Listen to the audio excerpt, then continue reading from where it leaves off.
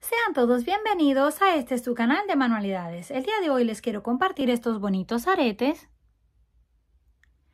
Los materiales que vamos a utilizar es hilo y aguja, perlas en diferentes tamaños y colores, un gancho y para terminar una tijera. Para comenzar vamos a necesitar un gancho con una pequeña argolla en la parte de abajo. A continuación tenemos dos agujas, dos hebras de hilo que las doblamos por la mitad para que nos queden mucho más fuertes. La pasamos por la argolla, la llevamos hacia abajo y luego por el centro de la hebra. Automáticamente nos queda listo el primer nudo. Hacemos lo mismo con la segunda. Por el centro de la hebra que está doblada y nos queda el segundo nudo. Cuando tengamos el gancho listo, vamos a comenzar a colocar las perlas en la siguiente manera. Tomamos primero una color oro. Esta la podemos pasar por cualquiera de las dos agujas porque la vamos a cruzar en sentido contrario. La llevamos hacia abajo y la ajustamos.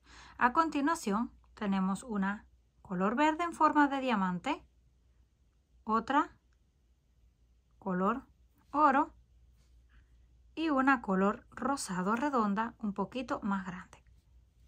En el otro lado colocamos una de color rosado y una color oro que la vamos a cruzar en sentido contrario. La llevamos hacia abajo y nos aseguramos de que nos queden centradas y ajustadas, porque si nos esperamos hasta el final ya no se van a poder mover. Nos queda algo así: verde, dorado y rosado. En el otro lado solo color rosado y oro que cruzamos. Ahora en este lado donde no tenemos la perla de color verde vamos a colocar una color rosado,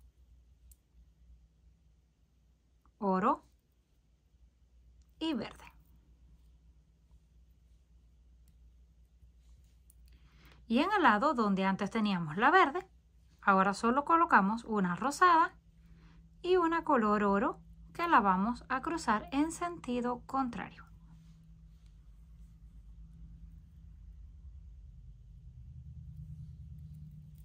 La llevamos hacia abajo y ajustamos. Y nos va quedando algo así. Ahora vamos a repetir lo que hicimos en este lado. Comenzamos con verde, oro y rosado. En el otro lado, solo rosado y oro que vamos a cruzar. Si pueden notar, estamos repitiendo el inicio. Ahora repetimos lo que hicimos en este lado. Rosado, oro y verde. Y en este, rosado, oro, que vamos a cruzar en sentido contrario.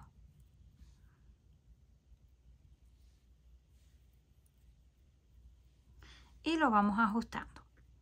Así vamos a continuar repitiendo hasta alcanzar el largo deseado. De este lado vamos a colocar verde, dorado y rosado. En el otro lado, rosado y dorado que cruzamos. Luego repetimos en este lado lo que tenemos aquí: rosado, dorado, verde. En este, rosado, dorado que cruzamos. Pero les voy a explicar una última vez para que no se confundan. Verde, dorado y rosado. En el otro lado, rosado y oro. La de color oro la cruzamos. Y ahora de este lado, rosado, dorado y verde. Y en este, rosado y oro. La que está en el lado donde está una sola perla, siempre la cruzamos en sentido contrario. Y ajustamos. Lo voy a dejar hasta este largo porque ya me gustó cómo quedó, pero cada uno puede hacer el largo que guste, pueden ser menos, solo 2 motivos o 4. Cuando tengamos ya el largo deseado, este mide aproximadamente unos 6 centímetros de largo para que tengan una idea. Terminamos con los 3 motivos completos, 1, 2 y 3. Ahora hacemos un par de nudos, pasamos una aguja por dentro de la otra, la ajustamos, repetimos y una vez más para estar seguros de que está bien amarrado. Lo apretamos y cortamos al ras.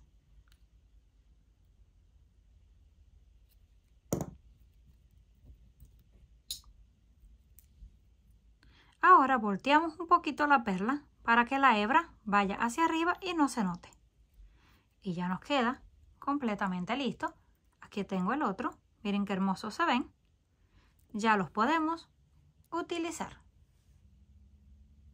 Comenten qué les pareció este trabajo. Si les gustó, por favor, no olviden regalarme un like. Si aún no estás suscrito al canal, no olvide hacerlo, que es fácil y gratis.